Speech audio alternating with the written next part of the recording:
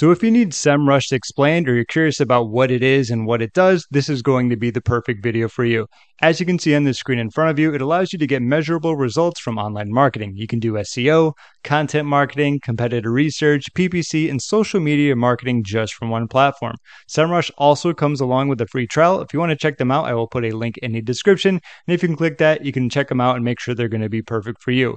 Aside from that, I'd like to explain SEMRush very quickly in my own words. They are an SEO software tool, and they're great when it comes to a few things, in my opinion. They can do a lot, but these are some of the highlights. You can do your keyword research with them. You can stumble upon a ton of low competition keywords. You can run audits for your website to see if you need to make any changes. You can find a lot of great backlink opportunities, especially when it comes to your competitors, and a whole lot more.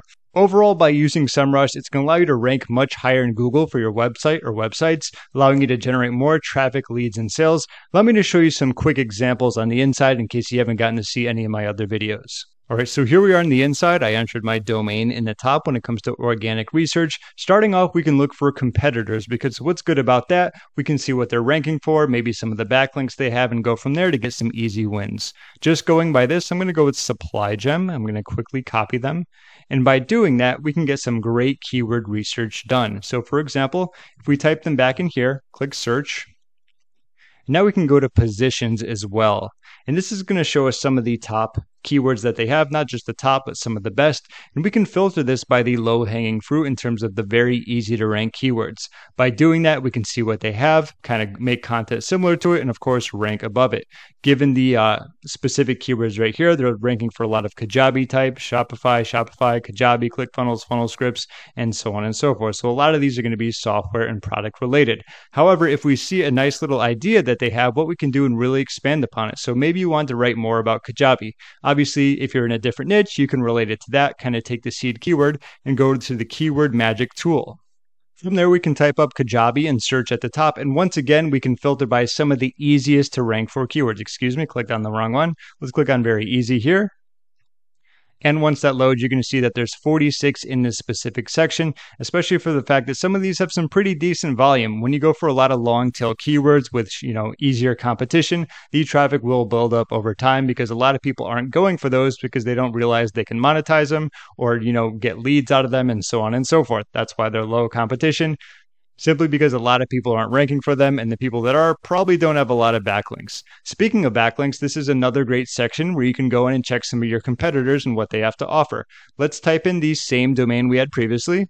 And once we've reached an overview, we realize that they're one of the biggest competitors. We can click on their backlinks and see specifically where they're getting them, where they're going to, whether it's follow, no follow, text or image. Most of them are usually going to be text.